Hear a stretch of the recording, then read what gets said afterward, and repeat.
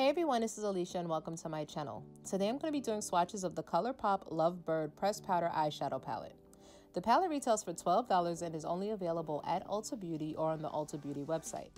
The palette features 9 shades that are a mix of 4 mattes, 1 shimmer, 3 pressed glitters, and 1 Super Shock shadow.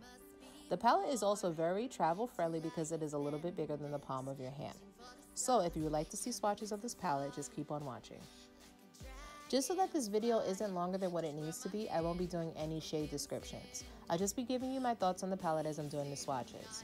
I used my e.l.f. contour brush to do the swatches and I did not apply a base or a primer beforehand. I'm starting with the first row going left to right. This palette had really good pigmentation with very little fallout.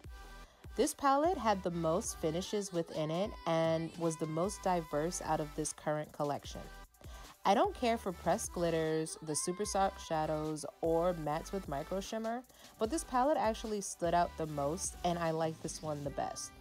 The only pre-existing shade currently in the Colourpop lineup that's within this palette is the shade Flower Boy. I just want to also mention a quick FYI, when using the pressed glitters you need to act really fast because they dry down super quick. So if you enjoyed this video, please don't forget to like, comment, and subscribe, and also turn on your notifications, and I hope to see you all soon. Bye.